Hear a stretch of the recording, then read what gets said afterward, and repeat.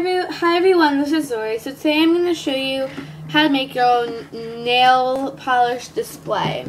Okay, you're going to need some glue, a Q-tip, popsicle stick, or fork, plastic knife, whatever, a shoebox, and that's it. So my camera actually kind of cut off, and I wanted to fit this all in one video, so I basically just spread glue on one side. Just going to add a tad more.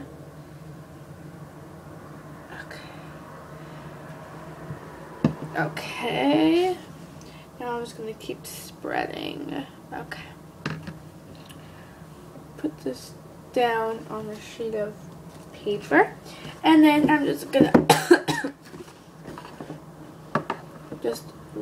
attach it like that, and then taking it like that and just basically just attaching it. Making sure it's even. Okay.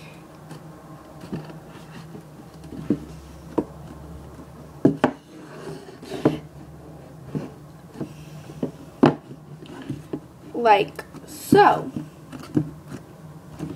And the good thing about this is you could store nail polishes here. Like that, and then here like that. Or you could store nail polishes like this.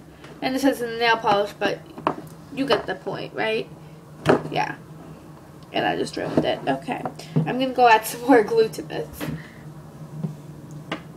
Okay. Hope you guys enjoyed this little tutorial.